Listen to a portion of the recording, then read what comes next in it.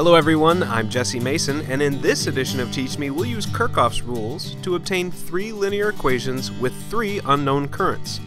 Then, we'll set these equations into an augmented matrix and row reduce to determine values for each current.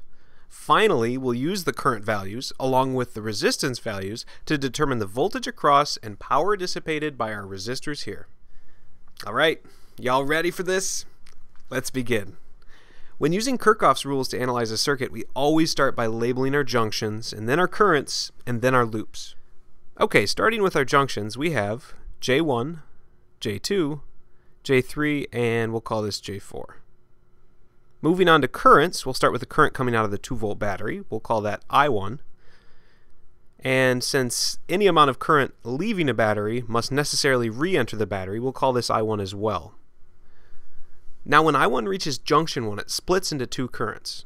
We'll call this current I2, and normally we'd call this current here I3. Instead, we're going to invoke the junction rule up front and say I1 is equal to I2 plus I3. And if we rearrange this equation, we have I3 is equal to I1 minus I2. And that is how we're going to label this current. And we're going to do the same with junction 2. Here we'll call this our new I3. And this current will be the difference between I1 minus I2 and I3. So we'll write this current as I1 minus I2 minus I3. And just to be good and thorough, we'll indicate the continuation of the current down here. By the way, what all of this is doing is reducing the number of current variables that we're dealing with, which will in turn reduce the size of our matrix, making it a little less complex. Okay, when these 2 currents rejoin, they become I1 minus I2. And that's it for labeling currents. Now we label our loops. This would be loop A. Here we have loop B and loop C. Now that our circuit's labeled, we can apply the loop rule. The loop rule states that the sum of the voltages around a closed loop is equal to 0. We'll start by labeling loop A. Here we're going to start in the upper left-hand corner and move clockwise around our loop. So we have minus 5I1 minus 6I2 minus 3I1 plus 2 equals 0.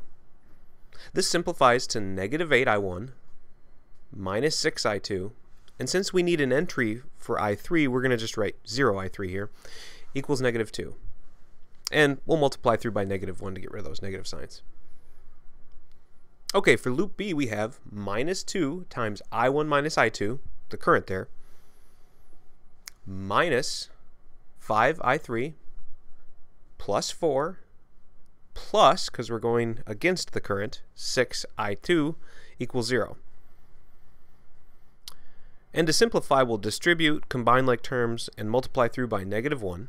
When we do, we get 2I1 minus 8I2 plus 5I3 equals 4. Okay, now we apply the loop rule to loop C. And the 2 ohm and 8 ohm resistor, I'm going to combine as a 10 ohm resistor. So we get minus 10 times I1 minus I2 minus I3 minus 8 plus 5I3 equals 0. We'll distribute and combine like terms, and this equation simplifies to negative 10I1 plus 10I2 plus 15I3 equals 8. Wonderful. We have 3 equations and 3 unknowns. To solve these equations, we're going to set up an augmented matrix. Now, I like to draw mine right on top of my equations so I can see the entries more clearly. So the first row we have 8, 6, 0, and 2. Second row we have 2, negative 8, 5, and 4. Third row, negative 10, 10, 15, and 8. Okay, so there's our augmented matrix. Time to flex that matrix muscle of yours and do some Gauss-Jordan Elimination.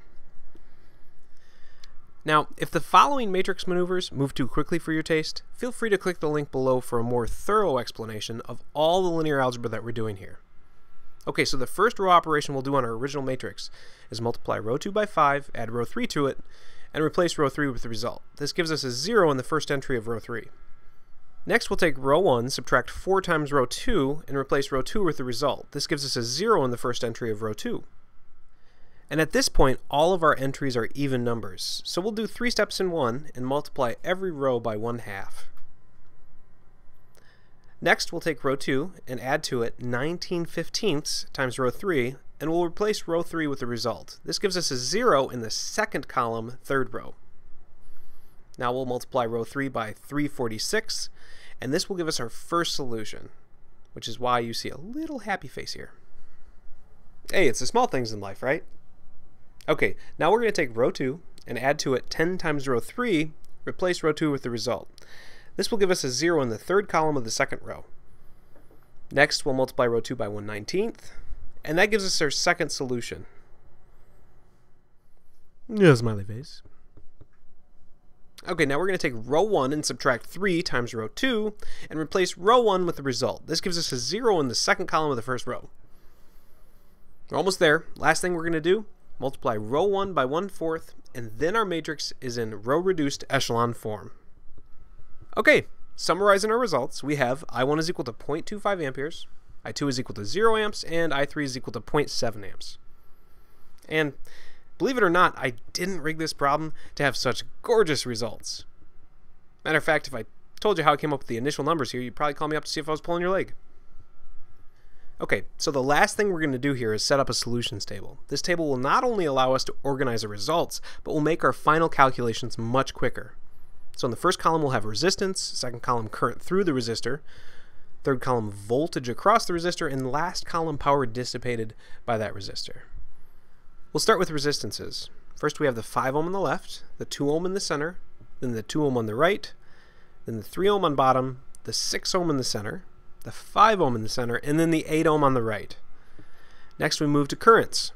The current through the 5 ohm resistor is just I1, which is 0.25. The current through the 2 ohm resistor is I1 minus I2. That difference is also 0.25 amps. And the current through this 2 ohm resistor here is I1 minus I2 minus I3. That difference is actually negative. We get negative 0.45 amps. This negative sign tells us that the direction we chose to describe positive charge flow through that leg is not the right direction. It's actually going the other way. But that's part of the beauty of Kirchhoff's rules. You choose the directions arbitrarily, and in the end you find out if you've chosen wisely. Okay, so the 3 ohm resistor here sees I1, which is 0.25 amps. The 6 ohm in the center leg here sees I2, which is 0 amps. Again, unplanned, but really cool. Then the 5 ohm resistor sees I3, which is 0.7 amps, and the 8 ohm resistor, just like the 2 ohm above it, sees negative 0.45 amps. Excellent. Now that we have all these currents, we can use Ohm's law to determine the voltages across our resistors. And now you can see why we used a table. We just need to multiply columns. So this first product is equal to 1.25 volts. Product of the second two numbers here is 0.50. Here we have negative 0.90 volts. This negative sign is actually telling us that the direction of the voltage drop is right to left, not left to right like we had assumed. Our next product is going to be 0.75 volts. And the voltage drop across a resistor which sees no current is, not surprisingly, 0. Here we have 3.5 volts, and this one is negative 3.6 volts.